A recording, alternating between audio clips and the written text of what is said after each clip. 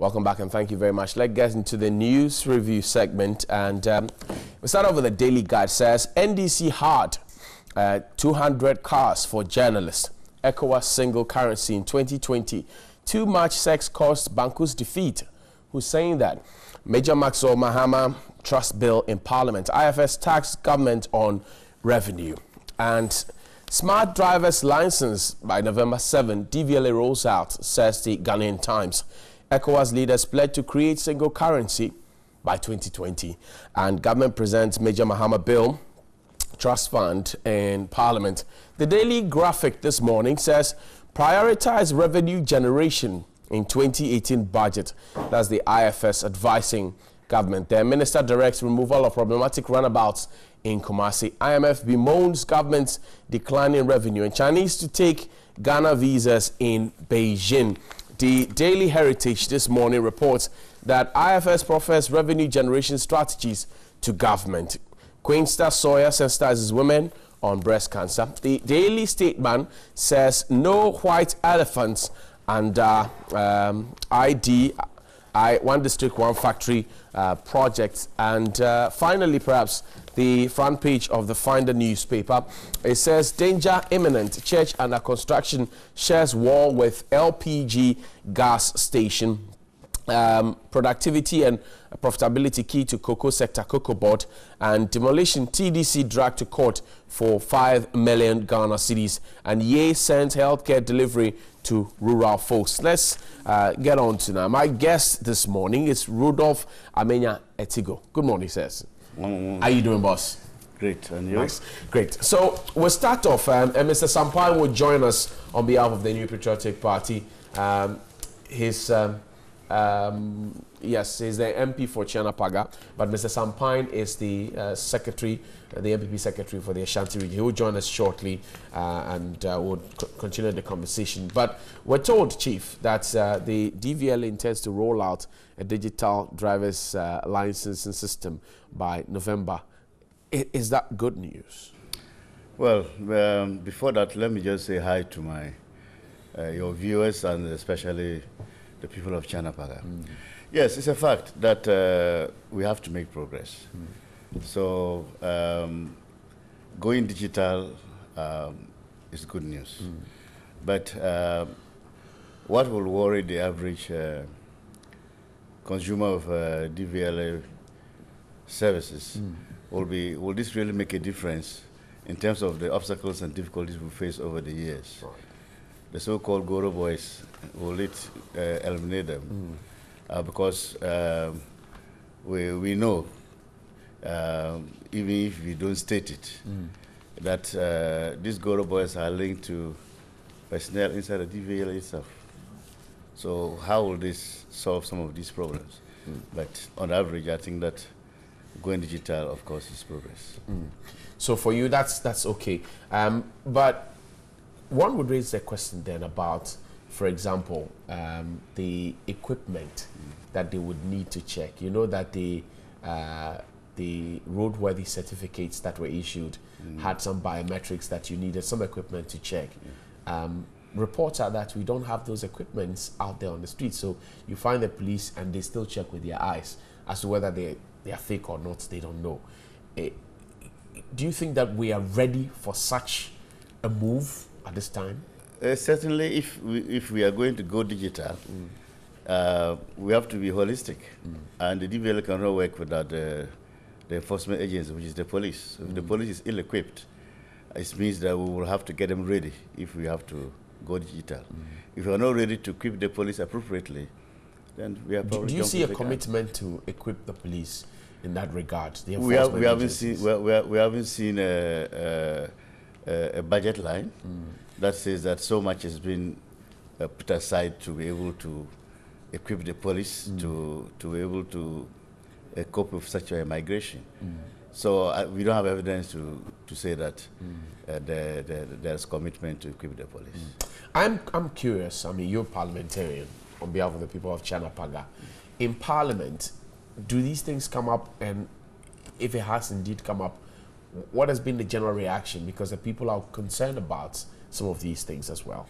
Yeah, these things do come up, And the parliamentarians are certainly concerned. They want a situation where the road is used in a manner that makes everybody comfortable. Okay.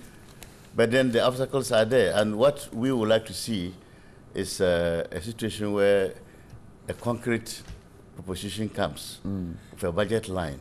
Then we can discuss, knowing that the outcome of that discussion will be actually translated into a program that will benefit all of us. But what we are seeing is people actually putting forward their own feelings and ideas about what should happen. But we are not seeing the commitment in terms of the budget line. So you're saying on this platform that the budgetary allocations, the financial implications that we'll have to bear as a country, Parliament has no knowledge about it? No, that's not what I'm saying. Okay. What I'm saying is this. If there is a budget, okay, the budget should clearly state that DVLA, so much money is allocated. And in this instance, the budget that was read in March, I didn't see any such commitment. So I'm saying that if they are really serious, we ought to see that in the next budget, that there's a clear commitment and money is being allocated to ensure that this is done. Okay. Let's hear what you think about that, and we're still expecting Mr. Sam Pine, who is the regional secretary of the MPP in the Ashanti region, to join us for the conversation. 050-823-5228 is the WhatsApp line. We're also on Twitter and Facebook. Join us and share your thoughts and comments. So we're told that the ECOWAS single currency should be ready in 2020, and leaders of the ECOWAS met yesterday. The issue of the common currency is high on the agenda. This is not the first time this matter has come up. Are you surprised that it's coming up again around this time? No, I'm not surprised. Are you disappointed that it's been mentioned over and over again? Yes, in the sense that this should have happened several years ago. The desire for West Africa, to have a single currency is part of the general desire of Africa to integrate. But more often, the rhetoric doesn't meet the actions. So it's one of the things that we read and we're excited, but we have our doubts. We need some reassurance that this time around we are really going to see it happen in 2020. The steps towards that will have to be, the roadmap must be very clear. I find it quite amusing, if you will, because yes, we've had to alter our passports to have that green background. But then if you travel from Accra to, say, through Togo to Nigeria, the roadblocks and the treatment as if you were not part of the sub-region is quite worrying. Have you had to experience any of that? Oh, yes, I've experienced it before, traveling from Lagos by car to Accra. What I can say is simply that we really don't have an ECOWAS citizen in that sense. We don't have it? We don't have, because if we have an ECOWAS citizen, then there should not be problems traveling within the ECOWAS community.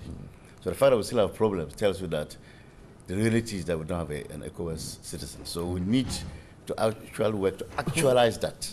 It's not about holding a passport. It's about what the passport can do for you as a traveler, as a citizen. And that's what we are not seeing. But if so then if we don't have an ECOWAS citizen, would an ECOWAS currency be any needful? Mustn't we get the citizens ready before we put out the currency? I think these are measures towards creating that citizenship. Okay. So having a common currency integrates the economy. And it's one important move towards us finally integrating also politically. Okay. So we can say it's a good idea to have a common currency because it sends us further. Is 2020 a realistic timeline? From the fact that we seem not to be ready to surrender a bit of our sovereignty. There are still sovereignty theft wars that we are fighting. I think 2020 may, for me, be a bit close. I think we need to solve that theft problems on citizenship and sovereignty before we can make such a bold what do you call it, commitment. I think that we probably will need more than 4 years to. More than 4 years. Just so. Anyway, and you can join us. Let's get into the groove now. Mr. Sampine has joined us. He is the Ashanti Regional Secretary of the NPP. Chief, welcome. Thank you. I like your shirt. It looks like something the president wore a few weeks ago. How are you doing, sir? That's promoting made in Ghana products. I like your smoke too. Yeah.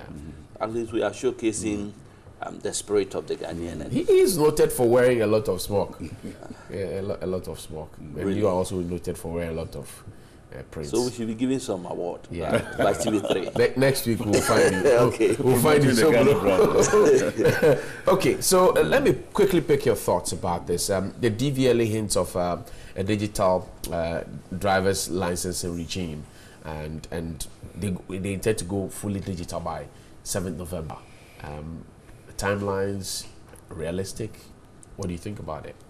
Thank you very much, and let me say a very good morning to you and my friend and to your cherished viewers and those who are also listening. I mean, some are not watching, but they are listening to us. Right. And I pray to the good Lord for giving us the day too. The world is moving in a certain direction, and I think technology is taking over almost every facet of our lives. And therefore, if we have systems that technology can adapt to, they have value. I think that's something good. Okay. Over the years, we had issues with people faking driver's licenses, other documents for which are national documents too, even though they may belong to you, but are national documents.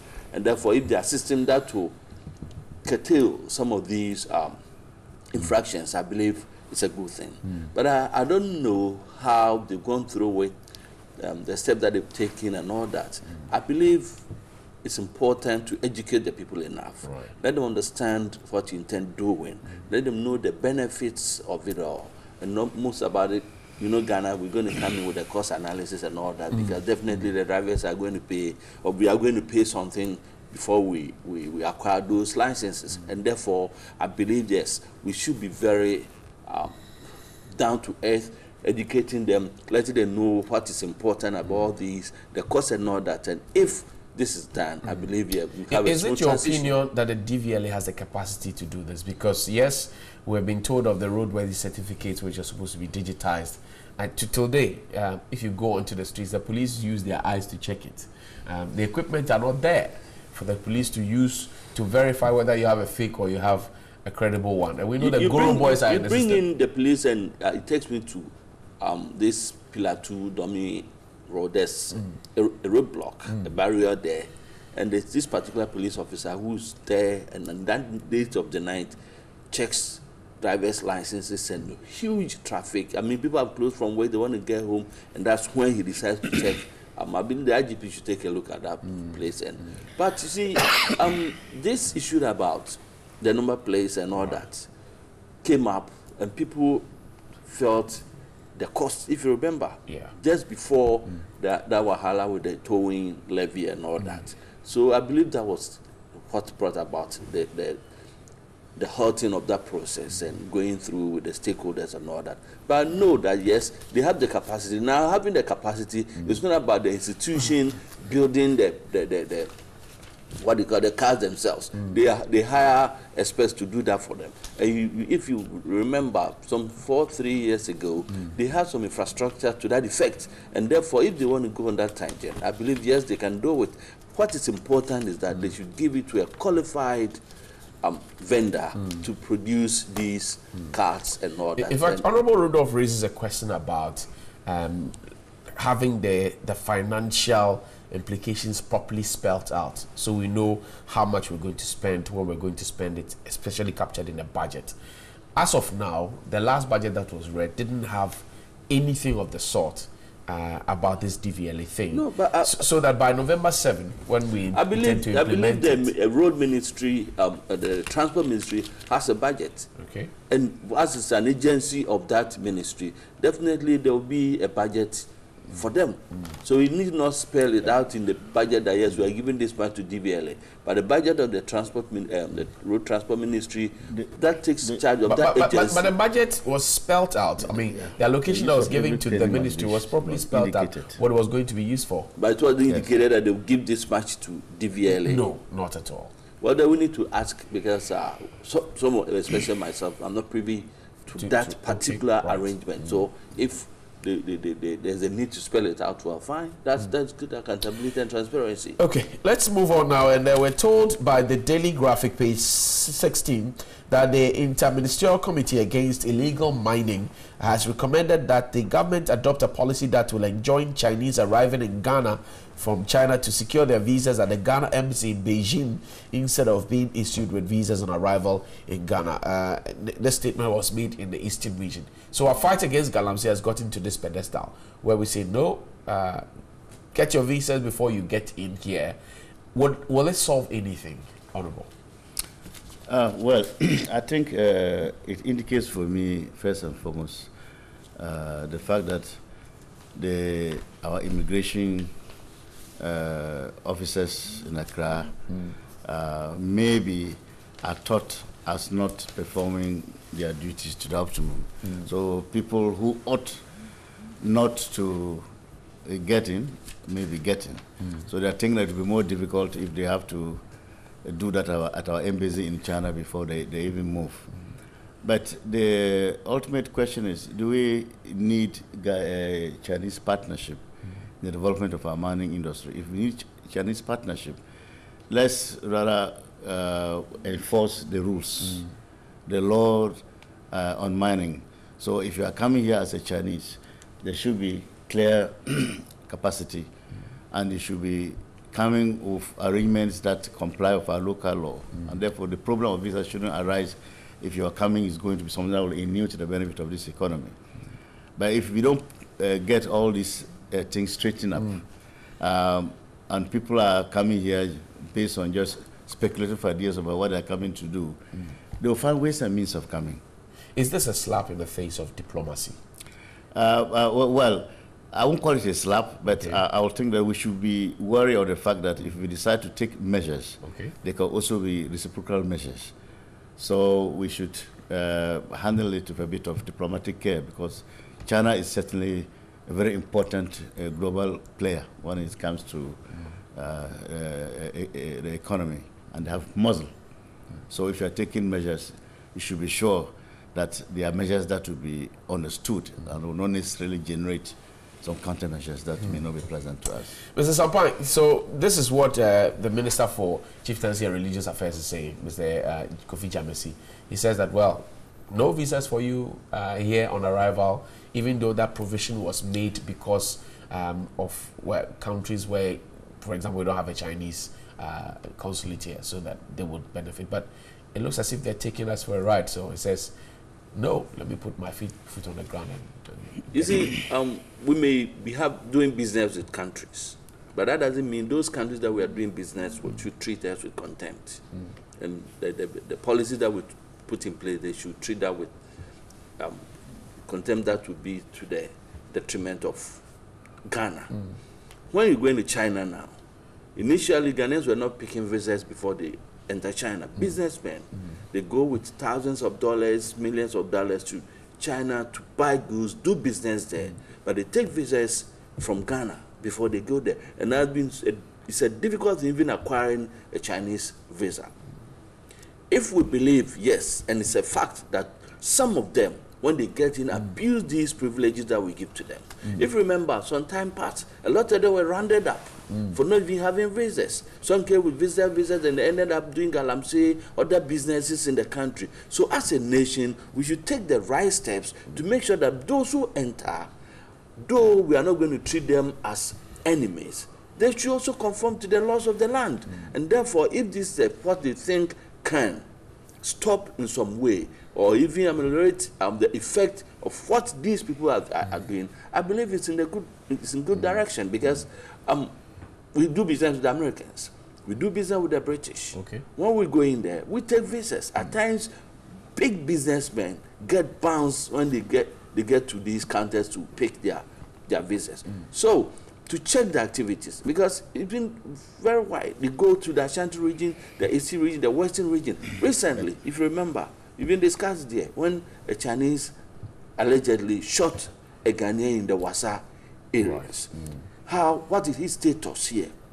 Some commit crimes and offenses and they are unable to be arrested. They rush to deal with them. So therefore, if the law is going to deal with them, one of the measures that the law should monitor whoever enters. So if I pick a visa before I enter, you are queued into our database that yes, Him Chong Hin or whoever is entering the country. But is it not the same? I mean, if you get visa on arrival or visa from home, our immigration services should be able to deal with these issues. They should be able to do that. We have the past instances where you know it. I mean, I don't know. You tell me. You tell me that people go to the fence. Even if they have to take the visas before they come, if our officers there, our consular officers there, are not up and doing, they will still come. I'm not even going to talk. I was going to talk about some of the immigration officers at our ports of entry.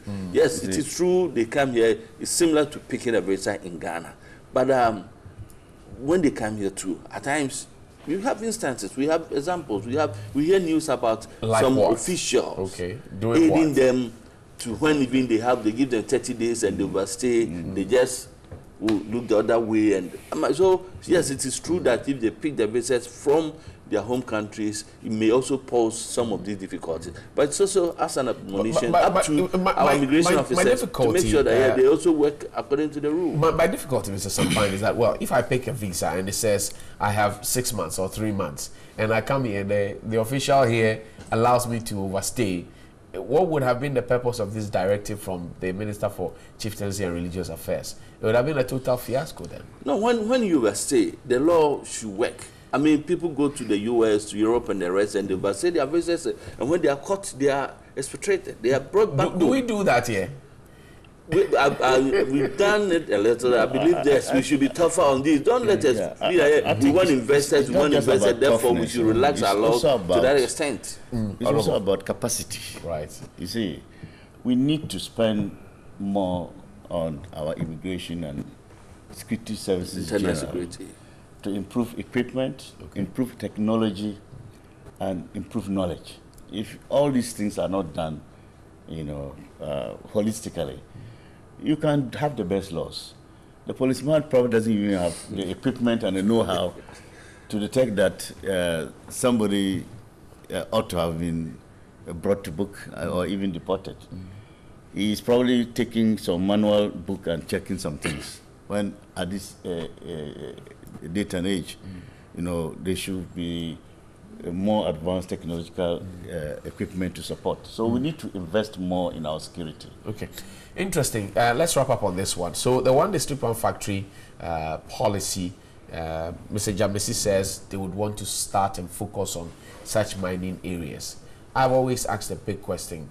Between the lame duck period, when we said stop Galamsey, till when the One District One Factory actually will start, in between that, what do we expect the people to do, and how do we expect them to do what they do? Because there's logging as we speak. Logging in many places and in most of the mining areas, because they can't go and mine because we sent the Operation Vanguard there. They are now logging, and that's a big concern. When is the One District One Factory coming up, Mr. Sampine? Oh, the One District One Factory, I believe you remember in August, a day before our conference in Cape Coast was launching the Kunfi, and according to investigations and the statement from the department, work is ongoing with those. There are other companies that are also in consultation with the Ministry of Trade and with the One District One Factory set up, working on some others. And I believe that yes, they are also going to come on board. But as we speak now, everything's on course, and that. So beyond the launch, what else? I mean, it's not a purely government-owned initiative, but it's supervised by government. Of course, yes, and even some funding is also secured by government to help. But it's a PPP, a public sector participation. So that's what. So we have, when you go there, you have, as I speak with you, we have more than 130 companies that have enrolled and want to be. So they are checking their backgrounds, looking at feasibility. The most important is that they are looking at sustainability. That if we have the factories there and they are working, we're not going to have a 5-year, 3-year, 10-year period where they also go defunct like some of the state-owned enterprises have been. And therefore, if they are sustained, that's what's going to be. But back to your question of what are we doing there? Yeah, I believe that, yes, if you are taking people where they should be given some alternative livelihood. Right. Yes, and which the government is working on. I remember we were told that the One District One factory will serve as that.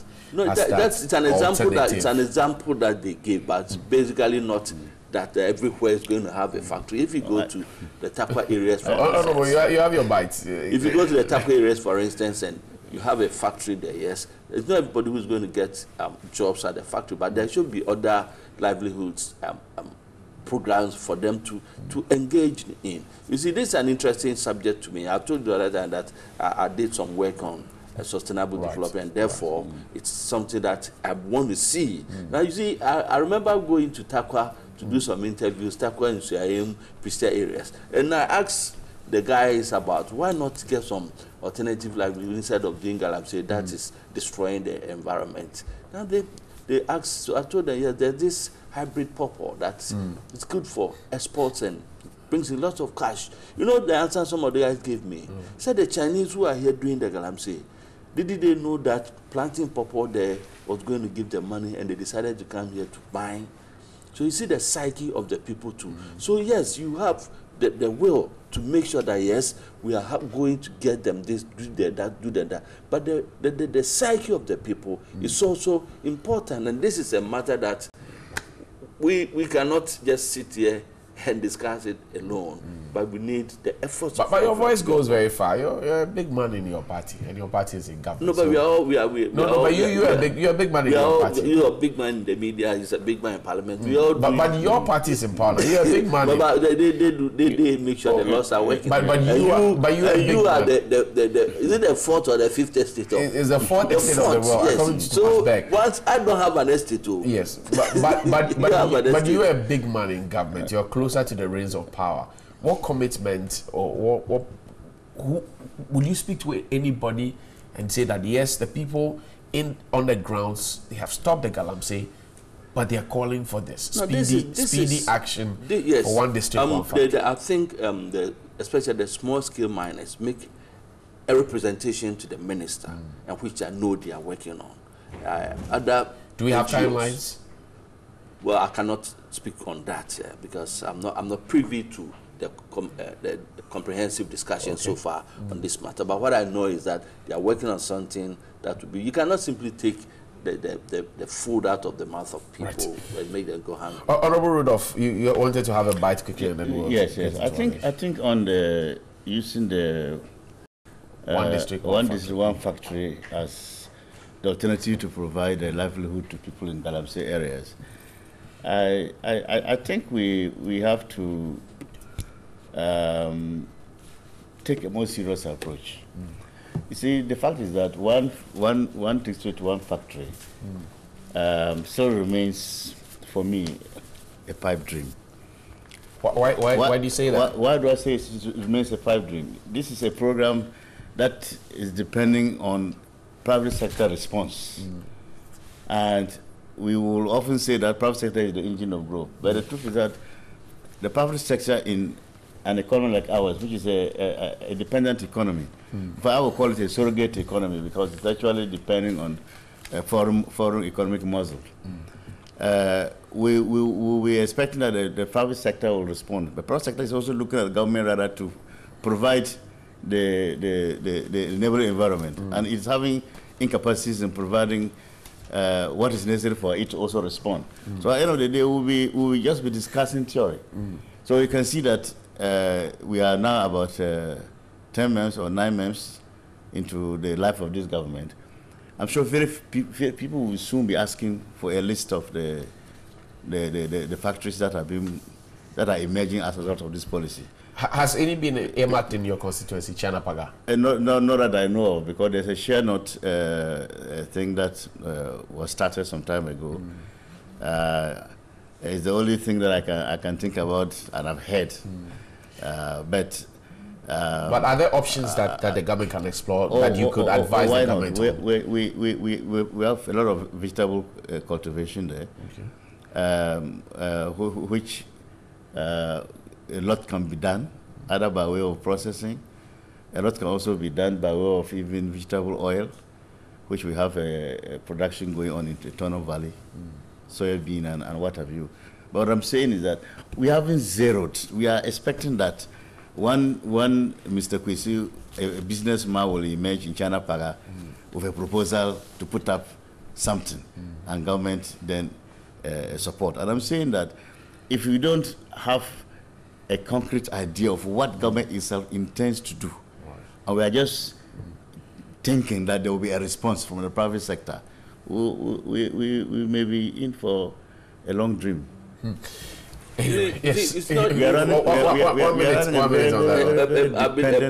My friends in oppositions, they are wish that yes, this policy fails, and therefore they will have some campaign. Is that your wish, Honorable? Of course, that the policy fails. That the one district, one factory policy fails. That's what.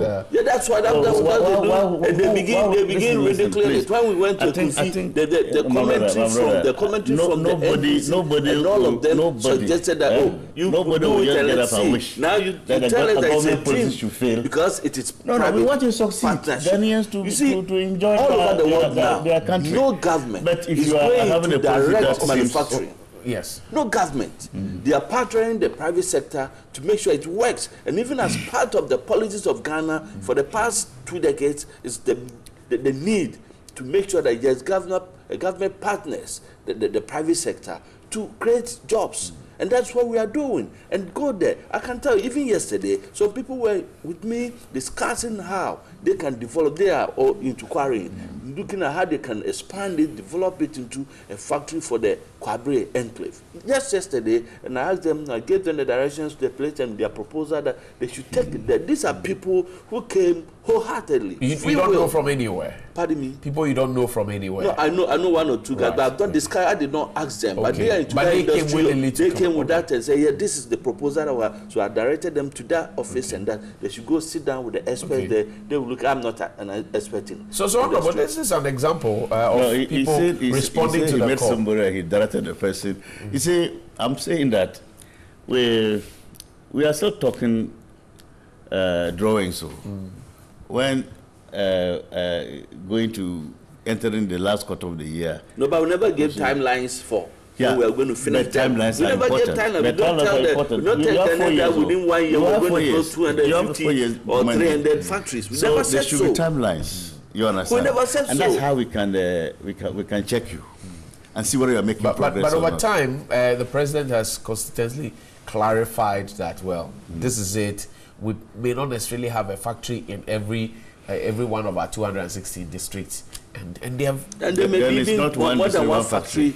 There is not one district one factory. It's not. So there's no need saying. No, but you can. If you give a name, so, especially with even this damning issues, you think every part of the 3 northern regions, every village should need. Then you go to some place, the geography there will tell you cannot even cite so there's a huge dam there. So when you give it a name, problem. So it's propaganda, right? Yeah, it's propaganda. You see, you know what dam one village is not what you really want to do. Okay, but it's catchy. Dream the propaganda dream, and when the reality hits you, so propaganda should be managed. Let's talk in such a way that it brings about healthy debate and development. But if it's just used, for the sake of catching votes. Let's have a conversation on something that borders on the health of children, school feeding program. So we want to have a healthy debate now. 4 million Ghana cedis arrears, and the women are out there. They are demonstrating.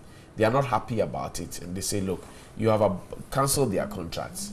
You are not paying them their arrears, and it's worrying to them. Honorable Sampai, what is happening in the area of school feeding program? Yeah, yesterday I listened to the PRO for the program.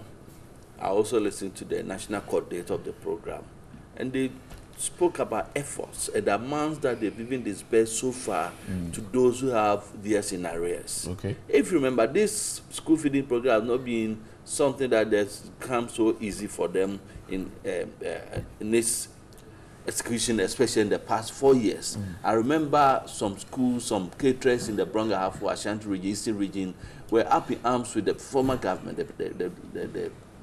Mr. Mohammed's government, over non-payment of their monies.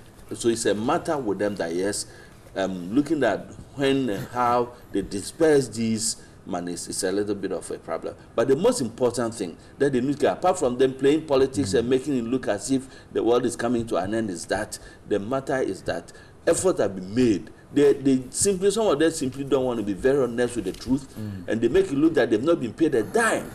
But the ministry has paid monies, totaling about 250 million so far, to these caterers. So they have arrears, yes.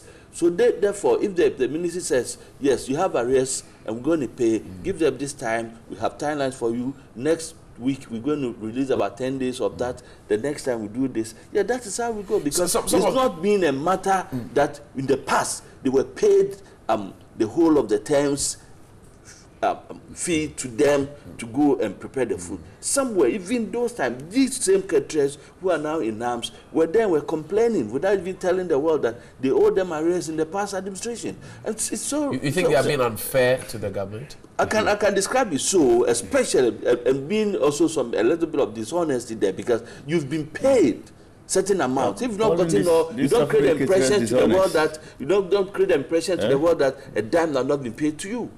That's the beef that I have with them. Honorable, school feeding program, it always gets to hit a snag when it comes to payment. You know, the children will enjoy their meals, then when it comes to payment, sometimes we'll have to hold on, and the children won't get the food, and then before we pay arrears and all those issues. Can we ever get beyond it? Yeah, I think the general attitude should be good planning. I think we probably don't plan well as to how to feed our children. If we plan well and the budget is prepared, monies are allocated, and they are not used for other purposes, we should be able to solve this problem. But having said that, I think that if people had contracts to cook for school children, and the contracts are abrogated, before you abrogate those contracts, you should know the things that will fall out of that abrogation. So if you are abrogating, you should also be preparing to fulfill their side of the bargain. Your responsibility is to show that if you are leaving them off, you leave them off of all that they deserve. But if you abrogate and you don't even have an idea how and when you are going to pay them what is due them, that is rather unfair. And my brother was talking about that in previous times they didn't hear them complaining, as if they are now just complaining because a different government is in power. That's the song they are singing. I think that is a all those who speak for them. That's the song they sing. Unfortunate statement. And they even go these about. These are poor caterers who are suffering. Their children have to be in school. Let me tell you one thing. They have to pay their medical bills. And it's a program that's yearly, annually renewable. That contract that they give to them is renewable annually. But don't they have a legitimate or a concern to ask for their money? They have. Yeah. I'm not begrudging that. They have. But I'm also looking at it that they need to be a little honest with the truth. That yes, don't let them create the impression that not a dime has been paid to them. That's the cry. That I saw on your screens yesterday and 3 days ago, wanted to portray to the world that since they abrogated the contracts, not a dime has been paid to them. And you say that's not correct? Yes, they need to be very honest. Yes, they're giving a sum, but they still owe a sum. Tell the world, we all support that. So pay them, yes, because they offered the services, and therefore they should be paid. But you don't create the impression that nothing been paid to you. What he said earlier is that some amount, it mentions 250 million, what did you say? Of course, so far this best. And he's assuming that if 250 million is said to have been paid out, it means each caterer had a share. Of course, it's possible that some caterers, no. I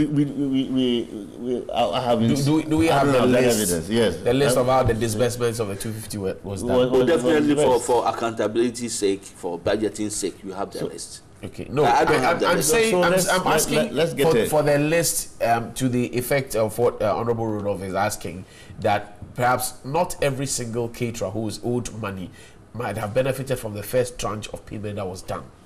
Yes, it's the ministry that can provide us with that information. I don't have the information. So it's not justifiable to say that some people each have had something and they are still complaining. It's because you don't simply have the evidence to say what you are saying. Oh, go to the district. You also don't have evidence that everybody did not get. No, I'm taking what they're saying for the truth. Right. But why would you take theirs for the truth? Why? Because they're saying that you wouldn't take the ministry's own for the truth. Say that paid everybody something. They said the minister have paid 20 million. Of course. The distribution. The minister took it. Come. It doesn't mean everybody. Honestly, if you are tell the world that yes, and you pay 250 million and maybe 65 got it, can the 45 complain? And but that's the point I'm saying. The situation is that I would rather give the benefit of the doubt about to the 250 million to them as part payment. When they talk about to them, if we have 1,000 of them, the 1,000 of them are supposed to benefit. If along the way some coordinator somewhere mismanaged issues and some people have not been paid a little bit of what they owe them, that's a different matter. Okay. But why would you not take the caterers' issues as the truth and leave out the ministry when the ministry is also telling us worried that about this is how much we pay? this matter because of the free SHS and the fact that the children will get free meals and day students will get free lunch every afternoon. The conversation stretches into that. That's also school feeding. That's it. We have two different angles. Okay. The fundings for the programs are different. What from the school feeding, the funding for the school feeding and the policy is different, and the policy for the free SHS is also different. So let's tackle it from those two angles. If you want to look at it that yes, these are all programs that will make sure that it should be sustainable, that is what we can. But the governor has assured us over and over that yes, adequate preparation be made for especially the free SHS, and therefore schools are not going to have their heads to worry about feeding, especially the day students and those. I'm in a secondary school myself, and I know what's going on, and that they're having regular meals, and the children are so happy. I'm very surprised. Why are you surprised? You know what? No. I have contra evidence. That That's they are what- not no, feeding what's them. your Let me tell you. evidence Let me you tell have? you. Yeah. That they are not feeding them. Listen, the menu- Allow him to. You know the menu for the first years is different from the menu for the other students, the continuing students. And what is in that menu? The cash to back that is not there. So please. what is happening In your constituency. Oh, I not just in my constituency. Okay, so Not just in my where does this constituency. evidence point? Look, the evidence points to the fact that the proposition to give the first years very good meals is not happening. What they're eating is ordinarily what the other students are eating. Hold on, sir. Because it's not backed by the cash. Okay, What are they eating? Honorable Rudolph, the menu you saw. Please, I know schools. I know schools where you were supposed to eat beef. You're supposed to eat this. The menu is very different from the other menu. And what are they eating? That is They are different from eating that. ordinarily what they are using to feed the other students, which is not what the menu is proposing. Look, when you come to my school, for instance, if they are supposed to take egg, the day that they have to take egg, the day they take beef, the day they take chicken, fish, it's ongoing. It's ongoing. So I'm surprised your that school must be- it's must be- always So like which that. which school's menu did you see? Oh, I've seen that of Laura Secondary School. Okay. And you can go and And they are not abiding by it. It's not they are not abiding. It's not supported by the cash. You don't have the means to give the kind of menu. How? I understand. I'm surprised. Go and check. This is, Baba, Go and I'm not You see, doubting what he's go and saying. check. That is the truth. It's not He the say truth, X, though. he say But this. the capacity he's using to say ability so to provide is X is not there from because the there's no onset availability of this cash. program, the The menu is not being FSHS, backed by the cash. NDC been against it. Oh, So they will come and sit here and tell the world that it is not working. When the students are benefiting, you can call the headmasters. I'm please give you an example. Is that Laura Secondary Senior School? High School. Call the Okay, headmaster, so- call the bearers and all that, and check. Because I know it's not a fact. I know from my school at Anglican Senior High School in Kumasi, I can point to the fact that yes, they are fed enjoying it. according to what the government says, the meal that they should be given. Corned beef. Go to your school must be very Oh, lucky. but you benefited Okay. from Let's the check- free no, let's check our scholarship, school. and that you Different ate now. a lot of Something food different there. now. Interesting. But That's interesting something one there. different. I'm not saying something If I different. benefited So why wouldn't you want others to also benefit from this? Oh, who's saying that? No, nobody's saying that. I'm not saying that. He hasn't said that others should. No, I haven't said that. No, but when you tell us that no, it's not working, it's not going to work, and that's no. by what you know, that is what Okay. The screen is okay. So we'll pick some messages on the conversation we've had so far. Okay, so WhatsApp, you can send it to us 050-823-522. It says, good morning, TV3. Where's Dr. Baumia? Somebody who always needs to organize the secondary school, it says pupils, their students, during the campaign time. Today, what is going on in the country? Free SHS should not be done in a rush. All we're saying is that it should have been progressively free as enshrined in the NDC manifesto. Free SHS cannot be used as a gamble for political expediency. MPP will surely pay the price for fooling Ghanaians with that good, this good but poorly implemented initiative. Osman Burgison in Tamale. Last one I was says, good morning to you and your viewers. The people of the Upper West region show their appreciation and thanks, Baraka, to the President for bringing free SHS and restoration of, gentlemen, hold on, teachers and nurses allowance. God bless, Mr. President. Gentlemen, sorry about that. We're reading some messages for our guests. Adversity is a fact of life. It can be controlled.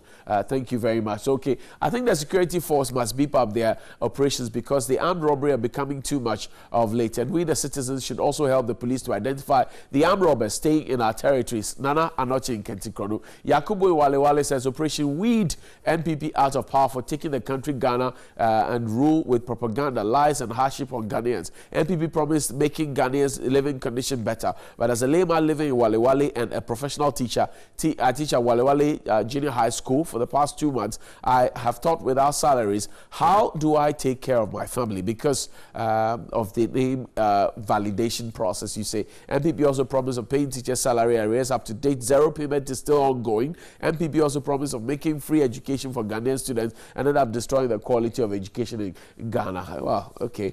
Good morning, please. Okay, we'll talk about that shortly. Last one says, good morning to you and your panelists. The government is undertaking specific policy and practical intervention initiatives, including capacity building, international cooperation, judicial enforcement of cybercrime legislation, and implementation of technical standards, and Scourge. Nanado, giving Barbara Mahama a job in your government is not going to solve the problem. For Christ's sake, she was not jobless when the husband got murdered like a ball of bed. I beg, give the hero a deserving justice. Well, we're told that the bill is being sent to Parliament by the Honorable Defense Minister. So the President is fulfilling what he promised, I think. Good morning, TV3 crew. Senior Bright to report himself. Well, Bright will come. Our railway should be well structured. If you go outside Ghana, their railway is totally different and well mechanized. Not even it's electricity that operates them. Okay, thank you very much, Oscar. Johnny, we're seriously not enthused about the way the Minister for Gender is running the school feeding program. This program is not a military operation for it to be run in such an insensitive manner. If value cannot be appreciated, depreciation should not be the alternative. The current state of the feeding program is stinking. It's not funny at all. Not good for Ghana. Hashtag save the school feeding program. Emilia in Nasawasi says, instead of giving quality education, they are trying to give phones to students. What a visionless administration of the day. Aren't we ashamed? We talk about free education, that our children aren't learning anything due to lack of all the things that will help them achieve their dreams. Madam Information Minister should please come again. That's the Communication Minister, you mean. Ghana deserves better. Okay. Good morning, Mr. Presenter. You know my brother, our railways needs to be restructured. No need to wait until there are rise of happenings to cause damage before we rise up. Thank God no death is recorded. Okay, so let's move on. Let's see. Okay, Johnny, it's not about lack of commitment to implement the ECOWAS single currency. It's about setting convergence requirements the West African countries must meet. For example, the countries must equally have single-digit inflation, lower interest rate, 3 to 6 months import cover in terms of foreign reserve at their central banks and others. However, when some 2 countries from the ECOWAS region meet and the convergence requirements, others struggle to meet them. There's also the issue of certain countries who might want to cook up their country's economic outlook look on reports, making the whole process difficult to come to a finality. Jacob Anand Okan from Teshi Sea Lady. Thank you very much. Bonti Benjamin in Achiwe Bwako says, we pray the resolution by the ECOWAS leaders to revive the process that will make members trade with the common currency by 2020 yields the best results to enhance the economic potentials among member states. ECOWAS deserves better. AU Farouk says, where is this incompetent government sending us to? Everything they do is like a mirage. God save us. Good morning, TV3. We are not serious as a country because on one hand, our brothers are asked to stop Galamsey, yet government is busy giving new concessions to foreign mining companies, and they are on aside mining. Come to Talensi district and you see things for yourself. Philip Yin from Tungo. And government should be ready for more demonstration, especially from teachers, because they have failed teachers as they have refused to pay our senior in Adidome. And good morning, TV3. Some caterers have not received their monies at all. Madam Grace Atiodon from Congo and others are victims. Philip Yin from Tungo. Interesting what the thoughts expressed there. But let's get on to another issue that has come up. The Kwesi Botwe report is come up. We're told that the NDC had 200 cars intended for presidential correspondence. They never got wind of it. Only about 5 of them got it. Some quarterly amounts that were supposed to have been paid to them, and so many other things. We have had members of the NDC discredit the report and say it is not out. What the media is quoting from is fake and all of that. Is the report out yet, Honorable? I will say no comment. Why? For the simple reason that every party has a structure. It's run by a structure, there's leadership. Our leadership is saying that report is fake. And that's what I stand by. The members of the committee are not dismissing the report. So, which members of the committee? The committee was commissioned to do a particular job. Right. It has done its job.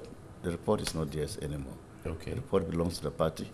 The party has a governing body. The governing body is saying that that report is fake. The issues that are emanating, from the report must be very which report are you talking disturbing. About? Which report? Disturbing. Which report? The Kwesi Botwe report. The fake report you are which report? So it's fake. I'm saying that is what the position is. Have you seen the report?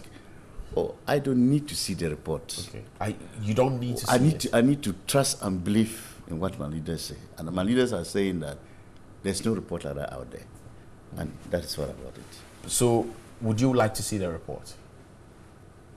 Oh, would I like to see the report? Yes. Of course. Of course. Why won't I like to see the report? Okay. Anyway, Mr. Sampai, so the report, Honorable says it's fake, and that's been the song we've been hearing, that it's fake, it's fake, it's fake. And yet the media continues to quote portions of that report. This is what we're told, that 200 cars were earmarked for presidential correspondence. They didn't get it. Some amounts of money, they didn't get it. We're told also that money meant for campaign and other, situations were not out there. Mr. Boafo, for example, of the Cocoa Board, says that between 16th and 24th of December alone, we have about some $400 million dollars spent. Is this report fake in your eyes as well? The report is genuine.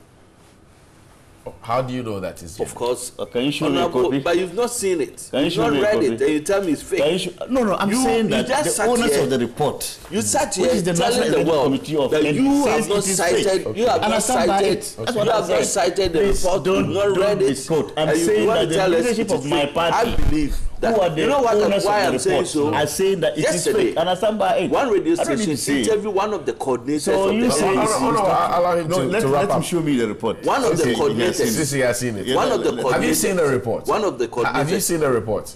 As a booklet? Yes. No, but as a soft copy. I've read it. Oh, you've seen a soft copy. You see, there's this guy who responded to interviews by a radio station in Accra and told the world that yes, it is a fact that on election day they were fed by the MPP. And therefore, by 4 a.m., they were so hungry, some of them left. And this is what was captured in the report and collaborated by an NDC coordinator for the Upper West region. All right. No, let me correct He talked about. He spoke about this. Is it? Let me correct you. Please. It's We need to be going now, but you know, we'll it's what's important is that you see they are telling us a report for the party. A monitor. Now, A monitor is supposed to be talking from somewhere in Wa. He calls him an. He mentioned the name. A monitor. An election day monitor. No, a coordinator. No, there is no. It's a monitor. We all listen to this. So he's a monitor. Oh, it's fake news too. Oh, everything sounds. It's a fake. personal NDC. If he's was based he not on a a fake monitor? report, is that not fake news? Okay, thank you very much, Honorable. You know the most interesting aspect. They're now telling the world that the report is for the party and therefore should be discussed by the It's party. the property of the party. Before the election, Is that wrong? when they were telling us the NPP was a disunited party and all that, they were quoting a report, a party report that we never put it out there to the public domain, and that was what. Is it a tit for tat situation? No, a tit for tat situation. We did not write the report. Are you jubilant over? No, we're not. You see, I'm very much concerned. concerned. I'm in politics. I'm a politician. If a party loses an election, I thank you very much for your time. He's the Ashanti Regional Secretary of the New Patriotic Party, and Rudolph Amenya Atigo is the MP for Chianapaga. Maybe my guest this morning on the News Review segment. I trust you enjoyed yourself.